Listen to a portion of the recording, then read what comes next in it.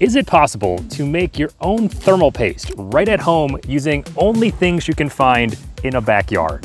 Well, I have no idea, but today we're gonna find out. Thermal paste generally consists of two basic parts. There's a base and there's some type of thermally conductive material. And so we have two tasks ahead of us. First is to find a thermally conductive material. Somewhere, somewhere out here. I have a hypothesis that we can use some of this. Well, not just dirt, but what's inside of dirt. And that's where this comes into play. This, of course, is a neodymium magnet. And what we plan on using this for is to extract those earth metals that are scattered around inside of dirt. Right on top of this magnet, kind of feels like I'm sifting for gold. So if I move this paper towel that has dirt on it, you can see some of the dirt wants to stay where the magnet is, which means this little chunk of dirt right here contains some amount of metal. Ideally, I would get like finer flakes. Let's try this again. I'm gonna try to grab some finer dirt. Okay.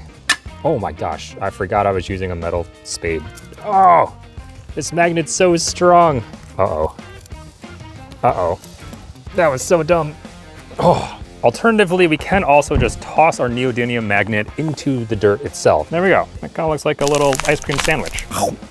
And now that gives us our thermally conductive material. There we go, that's a start. But like I said, that's only half of the equation because thermal paste is made up of that thermally conductive material as well as a base, something to hold it all together. And while typically silicone is used, I don't think we're gonna be finding any of that back here. One of my initial thoughts was to extract sap from trees. See if we can find some sap. Unfortunately, I don't think it's the right time of year for sap to naturally be forming. Honestly, just trying to see if we can get lucky. Any sap there, big old tree? Now, I'm not convinced we're gonna be able to find any sap per se, but I do have another idea. These acorns have been falling from these giant oak trees. And the thing about acorns is I'm pretty sure they contain oil inside of them, which I know is not gonna be quite as good as silicone as a base, but with our limited options, maybe we can extract oil from an acorn and use that as our base to sort of bind all of our iron together. But now the question is, how in the world do you extract oil from an acorn? Surely there's gotta be something good in there, right? So now we're gonna place these acorns inside of a food processor to see if we can like crush it up real small. Will it work? I don't know.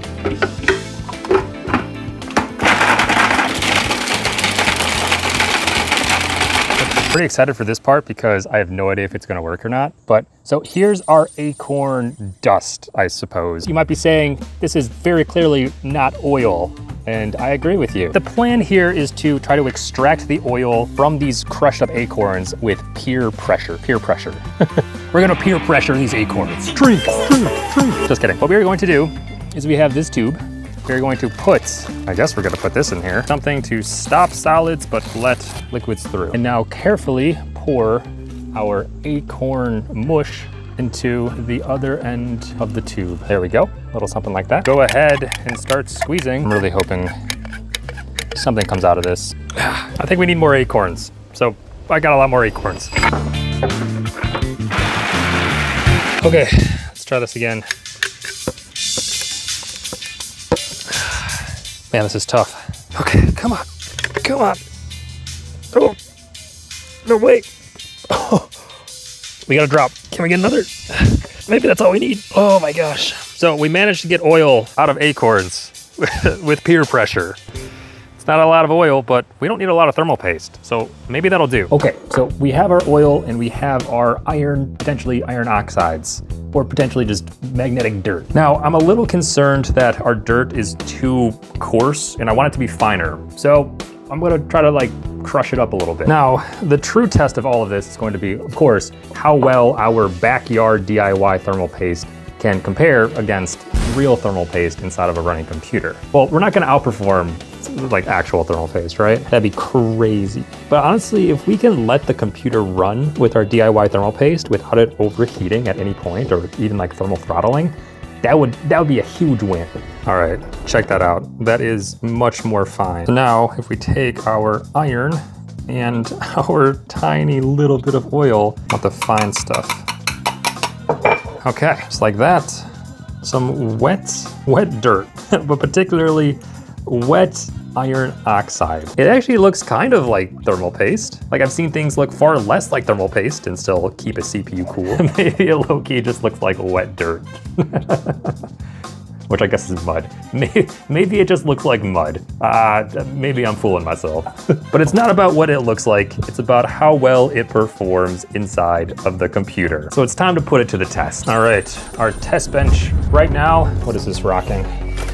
We have an Intel Core Ultra 9 285K underneath it. And currently with normal thermal paste applied, it looks like CPU temperature while idle is at 30 degrees Celsius. So if we go ahead and figure out the temperature under load, well, we can go ahead and run prime 95, and we should be able to see this number jump up. All right, so there we go. We see it jump to around 75 degrees. Initially, we'll see where it kind of settles. But that'll kind of be the test. First of all, at idle, will we be able to get anywhere close to 30 degrees Celsius with our DIY thermal paste? And under load, honestly, my goal is just to prevent the computer from overheating and thermal throttling. Because with real thermal paste, you can see it's going to settle around, 80 degrees, let's say. But now it's time to test the backyard thermal paste. Let's go ahead and get this cooler off. And remove that cooler. Let's clean off this existing thermal paste. The thing that's a little tough about this is these Intel Core Ultra CPUs. Well, I guess all of the ones for the sockets, they're just so long, and we don't have that much homemade thermal paste to work with. That might be the one crux. Well, that might be a crux. I think there's going to be multiple cruxes. Make sure we clean off the cooler as well. Very nice. All right, so now it's time to apply our homemade thermal paste, which at this point is quite literally, mud, but it is mud with a dream. Like I said, it's iron from the ground pulled up by a neodymium magnet and acorn oil. It looks a lot like dirt, because it is. All right, let's reinstall this cooler. Now, hopefully I don't damage any of this, because there are, there are still tiny little rocks in there, which even though I ground them up, right, like they're still gonna be thicker and stronger than thermal paste, which has no rocks in it. But that said, we're still just going to tighten this cooler down as far as it'll go. Like I said, hopefully while also avoiding damage to it. This is honestly just like, crunchy thermal paste. You know how they have smooth and crunchy peanut butter? This is the crunchy variation. Not getting too much resistance as of right now. I think if we hadn't ground up the paste a little bit, or if we hadn't ground up our iron extract a little bit, then, well, maybe we would be having some more issues, but we're not in the clear yet. The other potential issue is that oil does evaporate at certain heats. And that's where silicone is beneficial to use in thermal paste as a base, because it can handle higher temperatures. This oil could very well evaporate at 80 degrees Celsius, in which case, if we end up going under load and going above that temperature, realistically our base could just disappear, which would not be ideal. Will that happen? Well, time will tell. All right, I actually was able to get this fully tightened down, which a little surprised by, but there we go. All right, let's fire this up. Oh no, okay. So fired up, our CPU temperature under no load, mind you, is 67 degrees Celsius. That is over double the temperature compared to normal thermal paste. But maybe it's gonna come down. I will say 66 degrees Celsius under no load is far better than using no thermal paste at all. If we're comparing it against nothing, which is maybe a better alternative to test it against, we're actually doing fantastic. Because if we had no thermal paste, we would be thermal throttling right now, for sure. Okay, should we put the computer under load? I mean, it's definitely gonna overheat, but we might as well. Okay, let's go. Let's open up that Prime 95. All right, time to see what damage this can do under load. 105. Ah!